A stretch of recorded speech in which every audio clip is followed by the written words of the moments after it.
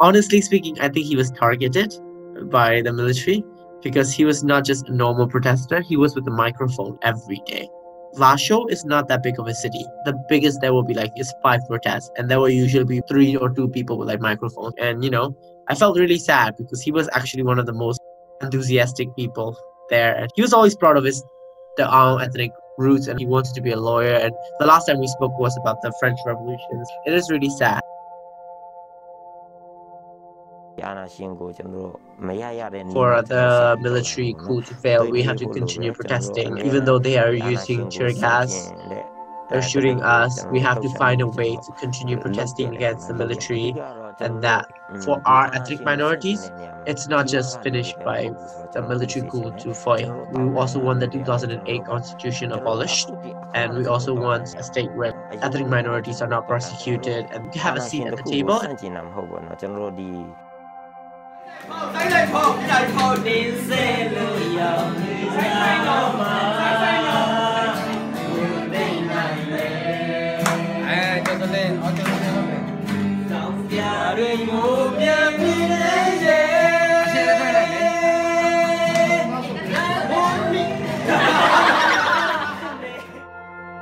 So my experience have been awful because the Burmese military has been coming almost every week, and they have shot up the sky again and again to make sure that we're scared. They have used fireworks, and every time there's a night protest, they would start shooting in the air or something. My grandparents, who are extremely religious, has not even practiced religion for 2 months. They had just been watching news all day, all night. For first day, I didn't have internet until 4 p.m. CNN, BBC was all cut off. I think everyone was in utter shock. I cried the first day as well. I couldn't help it.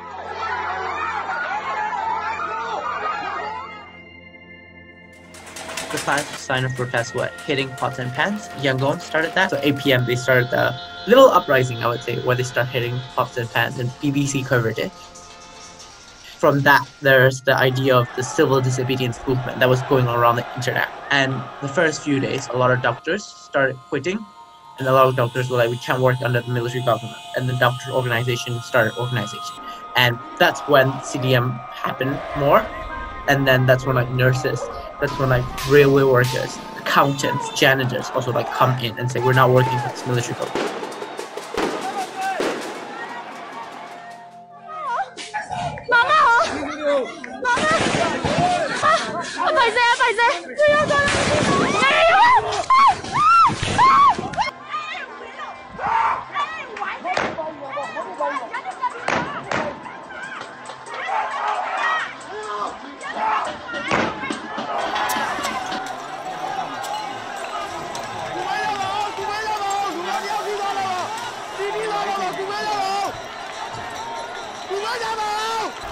Recently ago, they killed 82 people. They're asking $85 to give the body back after they murdered them.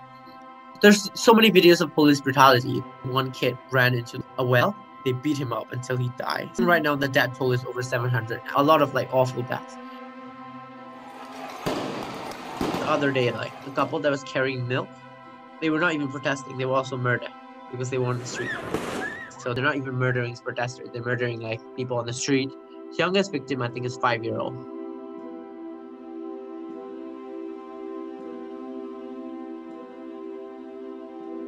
And one of the most important things that anyone can do is spread awareness. Obviously, spread awareness about atrocities that are happening in Myanmar, spread awareness about how this can help pro-democracy movements in Southeast Asia. Second, continue mutual aid, and by that I mean donating money to local groups that are on the ground, because civil servants are on strike, to help them continue being on strike.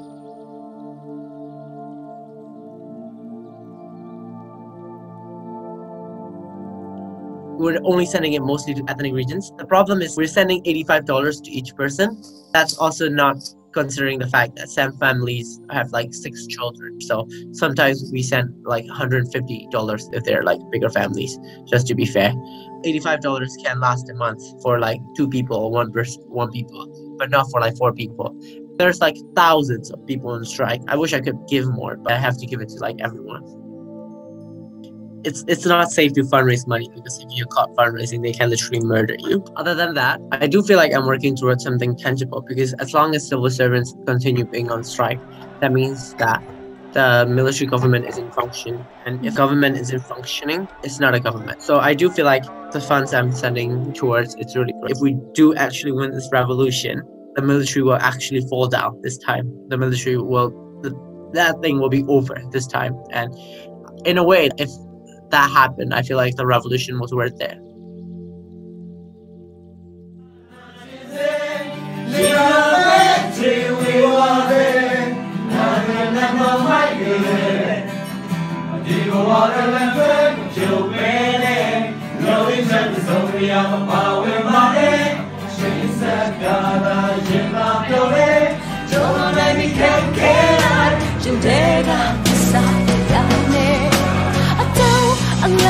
Machine neighbor, down a leg, a tissue neighbor, a go ya you thought, damn again ya neighbor. A down a leg, machine lay, a down a leg, a tissue lay, a go ya you thought, damn again ya man.